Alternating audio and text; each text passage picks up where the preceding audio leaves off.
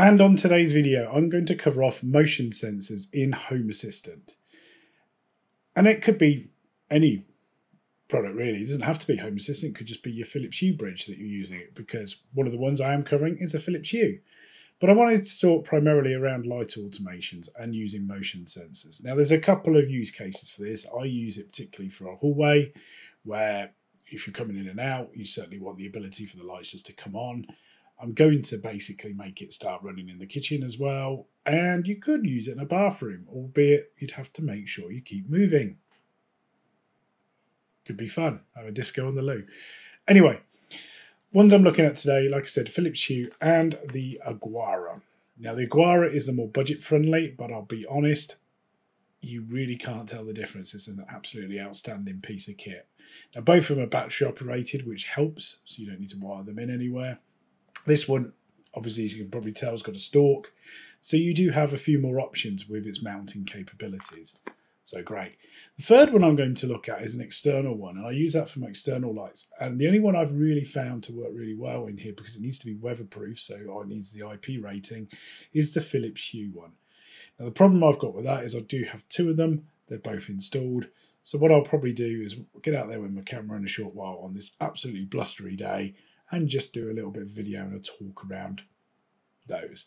So without further ado, let's get cracking. So this is the Philips Hue one, and when installed, I couldn't do an unboxing because I've already got these. They've got these little magnetic things. You have to screw them to the wall, so there is mounting required. And all they do is just, with that, sit in there. You can see from the angle, you set off the wall by, probably just over a centimetre, maybe a little bit more, maybe, ½ inch roughly. But yeah, they're really good. I mean, they kind of stick fairly well. If you don't align it up properly, it will fall off. But it does a good job. Now these, I'll be honest, I've never had one fail to register motion. They do seem really reliable. I've got two of these ones currently, one in my conservatory and one in my hallway. They also do have the ability to collect luminancy as well, so you can get bits from there. They do have temperature, these ones as well, which is quite interesting. So, might be worth it if you need that functionality as well. But yeah, they're really good. So the other one I wanted to look at, which was the Aguara, and I'll show you how it comes. It's almost like a live unboxing video, this, isn't it? Without the kind of dignified way of opening it, because there's no need to. No point doing an unboxing video, so it takes seconds. It just lifts straight out, hopefully. There we go. And you can see how small the device is. You compare it to my thumb, it's about that big, that round. What can I bring in? Let's bring in a USB stick to compare it to. So you can kind of see there the size for comparison. You can see there's a pull bit there to make it active. You also get, so the battery's pre-installed, which is really simple. To access the battery, you just have to twizzle it, which I'll do in a moment.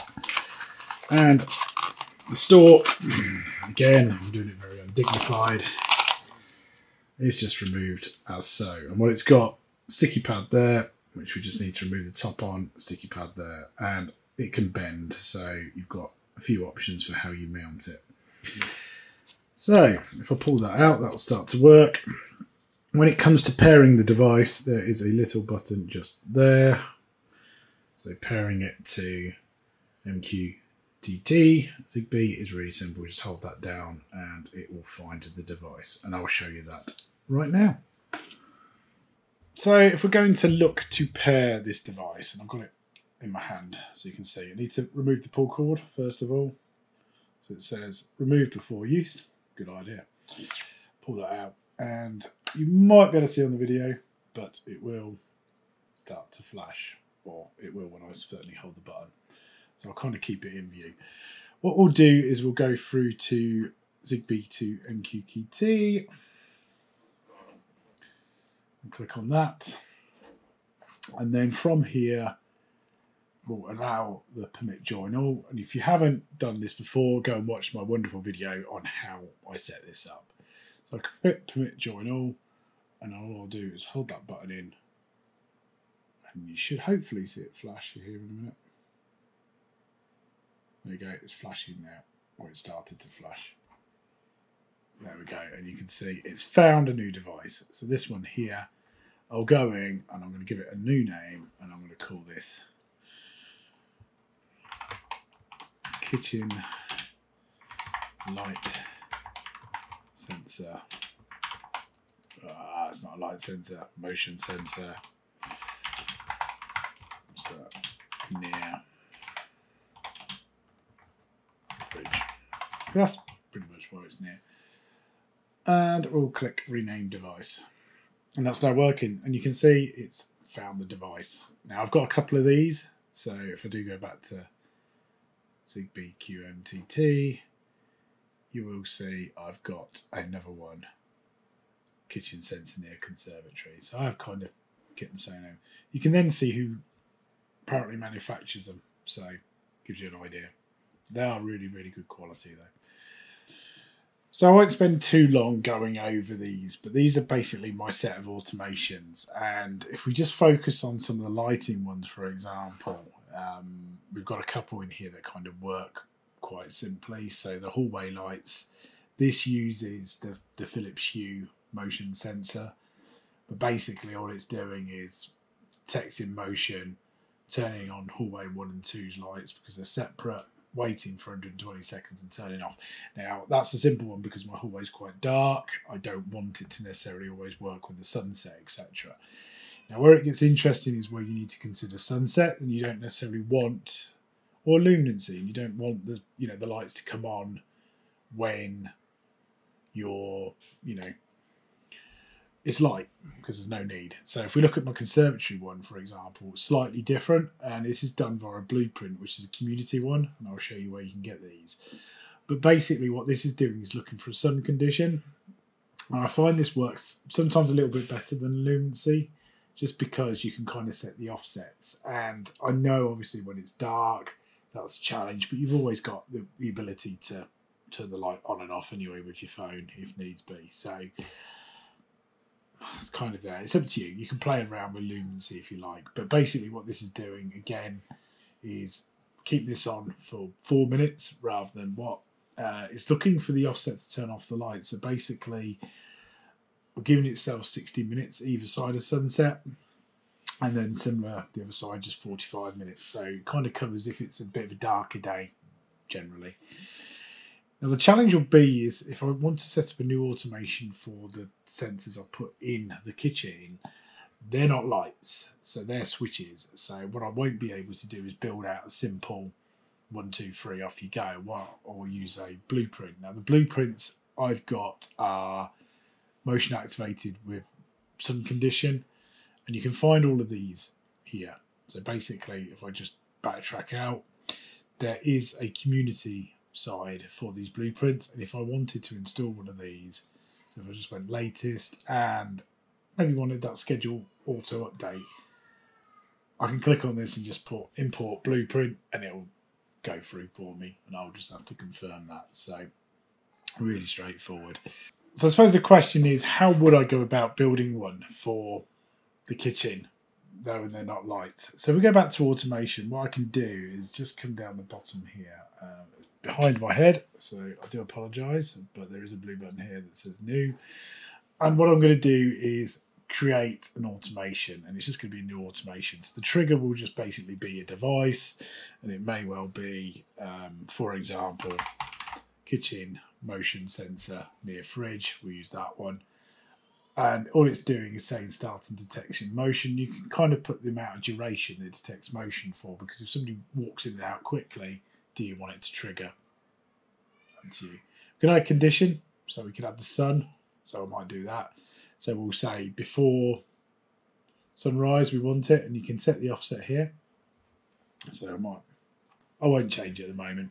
And then after sunset as well. And then what I'm going to do is basically just add the action of turning on certain lights. So all I'm going to do is go device and kitchen I'm going to turn this on later and see if anybody in the house notices. Kitchen lights, and there will be a turn on. Which one do we want? Turn on kitchen near fridge lights. So that's all that's going to do. Now the problem is I can't put a delay in here because it's not a simple way. There is ways I can do it. I could add like a helper in, add a certain amount of time for it to check if this light's on, if there's any motion, then turn off. That's a completely different schedule. It's a little bit harder to do, but just set up a helper, have some kind of delay in there so it starts a counter from the moment this is turned on, and then get it to reference back to the helper to solve it. I'll do that on another video because I'm going to get a bit more into helpers, but I'm hoping over time, the way Home Assistant keeps developing, I'm pretty sure they'll solve this. So we'll just click save. So what should happen now, we'll give it a name, and we'll just call this, let's call this kitchen lights auto on near fridge. So we'll see what happens later. So they're just going to turn on and not turn off. So bit of a challenge. But yeah. Actually, unless there's a way I can delay it. Let's have a look. No, because it's just a switch, it's either on or off. I could then add an action, I suppose, to say wait for time to pass, and then I could then say, you know, or then set up a different automation to say if it's on, then run the following. But yeah, that would turn the lights on. So I'm not necessarily going to enable that at the moment because it wouldn't do me any favour. So, but yeah, let's just disable that for now. But yeah, that's how to set up automations. Like I said, I will cover a bit more later on helpers. Final part is just to have a quick look at my outdoor sensors. I'm just going to go and brave the elements, and then we'll do a bit of a summary. So the ones outside, this is my Philips Hue PIR light switch, well, motion sensor basically. So you'll notice it's got a nice little V-shaped bracket as well, which is really useful. And what that does is he powers these two Philips, or activates these two Philips Hue lights. The good part about these is they also act as temperature sensors. The other one I've got is around the side. It's not on the V bracket, and that powers that one. So we've covered off the motion sensors by Aquara and by Philips Hue. And like I said, realistically, either of them will work for your purpose. I've linked all of those available options in the description. I will say both of them are absolutely outstanding products. Both of them will tell you that they need a hub. I would strongly suggest if you're going to use the Philips Hue, you do use a Philips Hue hub. There are limitations though. Obviously with Philips Hue, you can only have up to 50 devices installed per bridge. If you've gone and followed any of my other videos where you use the Zigbee with the Aguaras or Aquara, you can have as many as you like. You could open up MQTT with Zigbee and have many devices installed on this. I think as default it's set to 50, but with the flashing that I've probably shown you in one of my videos by now, you can certainly unlock a lot more. So, which one would I go with? It's difficult really. It depends on your use case. Obviously, if you're looking outside, you'd certainly look at that Philips Hue one. If you're linking it to Philips Hue equipment and you're not using Home Assistant, and you don't want the faff of doing that, or the, I wouldn't say it's faff, but a little bit more development, then you'd probably stick with the Philips Hue range.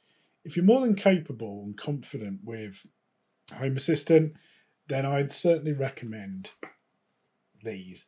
Now, the reason for it would be is one, the price point, and two, the flexibility of how you mount these.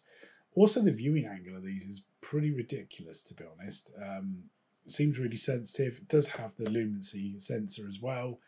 And the way this sensor works is it does base it on occupancy as well, which makes the whole use around also using it for an alarm system a lot better. So, yeah, as you can tell as well, it says 2-year battery life, 170 degrees field of view, and it does say local remote alarm as well. So I think you can actually make this make a noise. I've not tried it, but We'll see what happens. Anyway, that's it for today. If you have liked this video, please hit the like and subscribe, and I'll see you next time.